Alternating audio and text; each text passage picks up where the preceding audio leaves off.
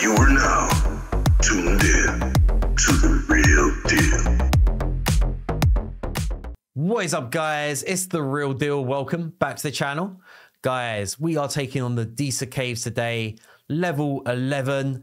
And I just actually filmed this and I messed something up. I wanted to show you guys the end results. So actually, we're going to have to buy some more stamina. Do that in a second. But show you the difference between level 10 and 11. So level 10, we are getting a 40% chance to get legendary gear. And at 11, we're getting 70%. So that's a big jump, almost double. And, you know, it's really going to increase the chance for us to get that gear. We've only been playing the game for like 3 weeks and a couple of days. And I do this every single day. So you need to make sure that you are buying full stamina with your diamonds every single day. And how I decide, I sort of rotate. So if I'm strong in commanders, I'm not going to do Sinsaro's Marsh. If I need gear, Deesa's Cave. And then if I need some sort of prototypes, then I'll do Terror Dome. But mainly I focus on Deesa caves. You know, gear is huge in gacha games. It's always going to be what carries you in general. In most of the time, that will carry you the most.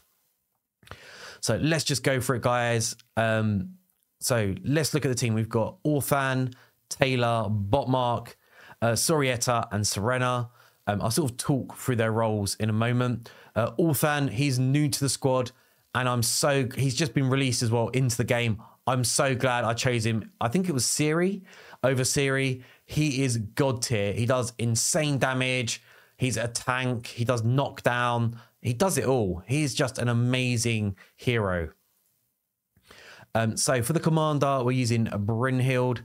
She's going to help our hunters or, you know, multi-stage damage heroes. She helps a lot. So it's really going to bump up our damage. Then for the prototypes, so I've chosen Orb of Domination, and this is going to help our hunters, energy, assassins, vanguard heroes. Basically, it's going to reduce damage done to them. They also, well, basically, whenever they take a critical hit, they are going to put a big fat shield on themselves. Well, they have a good 30% chance of putting a shield on themselves equal to 5% of their max HP for 5 seconds. This is great for survivability. So originally I was using damage and I did wipe. So then I decided to try and go for survivability, and it made a huge difference. Then we've got dominate. So this basically we will gain 10% damage reduction and reduce the attacker's AS. I don't know if that works on bosses. It will definitely work on like weak minions and waves, but I'm not sure about bosses. Whenever they receive a critical damage, this effect can stack up to 5 times. So I would not take, just to show you, like, you need to read what your prototypes do. So if we were to use Astral Strike, we would gain nothing for this because there's no way you are going to be able to stun a boss with this. This is more for like story mode, campaign, arena would be pretty good, but it's not going to be good for the boss. And then we've got Scholar's Monument. So whenever an allied hero sustains critical damage from the enemy, critical damage, it means a critical hit. All heroes shall recover 1% of their max HP. This is an amazing prototype. So if the boss does a critical hit to us, we are going to be just constantly healing up, and it really helps. It's going to help Serena keep the team alive. So we're going to put all 9 into the boss. And yeah, it's full auto. I'm just going to turn off the bar graphs for a second. So Orthan, I've already sort of sung his praises, but yeah, he's going to be doing damage. He's going to be tanking the boss. Sorietta is a great single target damage dealer. She's not built too well on this account, so I definitely need to try and bump her up a little bit. Taylor is an absolute beast. I want to do a video separately on him. But yeah, he's amazing. Like, he doesn't look great, but he is a boss. So make sure you invest in Taylor. Botmark is actually also very, very good. So these are 2 insane champions. Serena, great healer. Yeah, definitely worth investing in. So Sierra Scion, he looks like a lobster. And what's going to happen is, you know, he's got these 3 bars. I mean, if you're a level 11, you should know what happens. But for those that don't, he basically gets a shield at each of these bars. You got to hit him 23 times before this red circle that comes out of him touches this red ring on the outside. If it does, you're going to fail and it's going to be a wipe. Then he falls onto his back and it's easy pickings. I mean, you do bonus damage here to him. I mean, 233k, that's got to be Taylor. Like I said, like absolutely beast. He's at 7 mil. He's beating every single person in the squad. I mean, I don't know what's going on here, but like Orthan is out damaging Botmark, which is just crazy. Like I said, Sorietta is in pretty weak gear. I do need to, that's why I'm doing Deesa Caves. I need to farm more gear so I can sort of build her up. I think she's not that evolved either. But yeah, when that happens, she should be, you know, doing way more damage. But Taylor is coming in strong. And there we go, guys. The boss is down already. And look at all that legendary gear. I mean, this is going to help me massively progress in the account. I've also got like 2 A classes. I mean, it's a D class, but it is crit rate. And crit rate is god tier at the moment for me, especially on some heroes as well. So, oh, damn. I misclicked. I wanted to show the damage, but okay, we're going to have to leave that. Oh, that's exactly the same mistake that I made before. What an absolute noob. All right, so let's go through the squad. So first on the list is going to be Taylor. And so he's legendary. I do feel like that's important because you need to do a decent amount of damage to the boss. Otherwise, you know, you're going to wipe. He will be able to kill you. So we're going to go full crit rate. So 6 pieces of Sun Signet. Substats, we're looking for crit rate. We're looking for crit damage. And then on the gloves, we've got crit damage. You could go for crit rate if you're low on crit rate. I mean, he does self-buff with crit rate. So if you're like sort of 60%, every time he does his ultimate, he is going to like almost hit crit cap 100%. So I would say always try to go for crit damage, but it just depends where you are in the game. Attack percentage on the helmet and then attack percentage on the boots. We got 5.5k attack, 57% crit rate, and then 53% crit damage.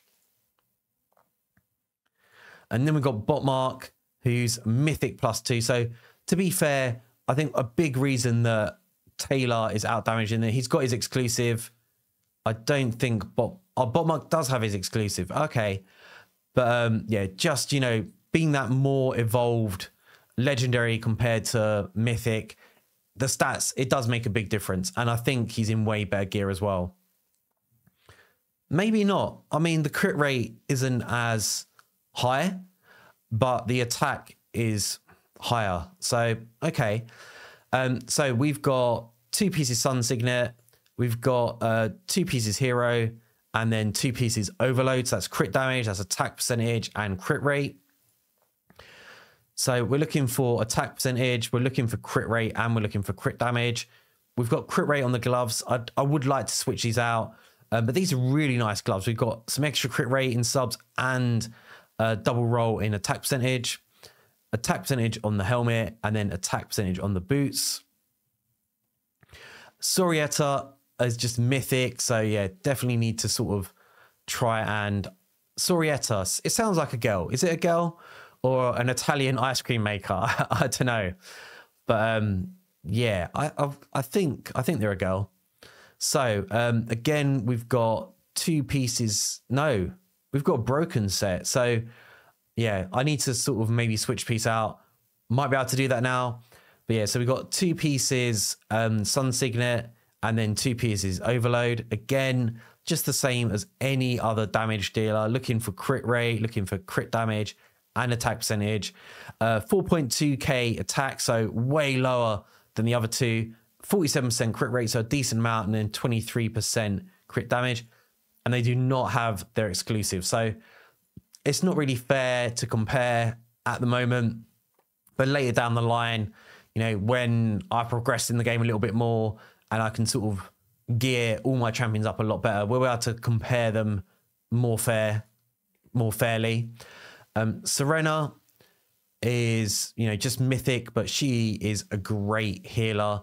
Obviously, she's not doing damage like the others, but she's keeping the team alive. But yeah, I can't wait to sort of evolve her a little bit more because she is a great healer.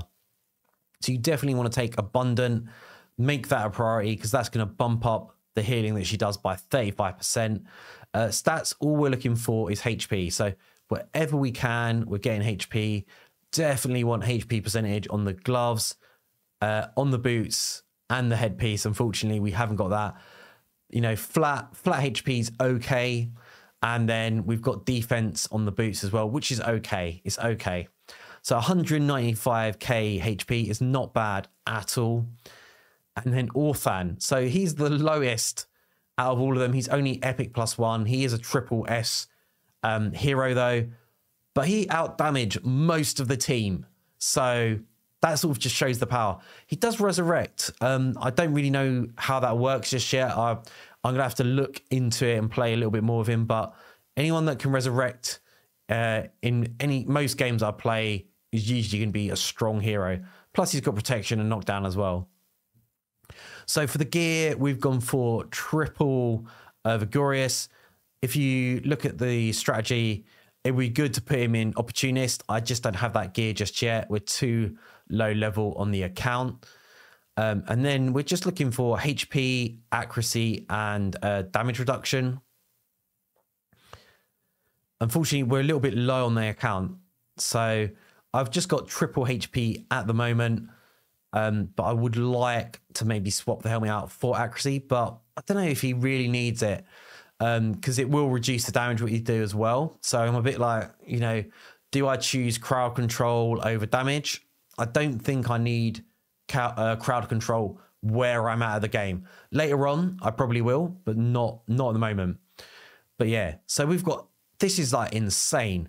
391k HP. That's got to be the most out of every single hero on my account. Let's just quickly look at Leo. Even Leo, I think, not even close. But yeah, this guy is an absolute beast. I'm glad that I chose him. But anyway, guys, that is pretty much the end of the video. Thank you so much for watching. Please leave me a cheeky thumbs up. Make sure to smash that subscribe, and I'll catch you all in a video soon. Peace!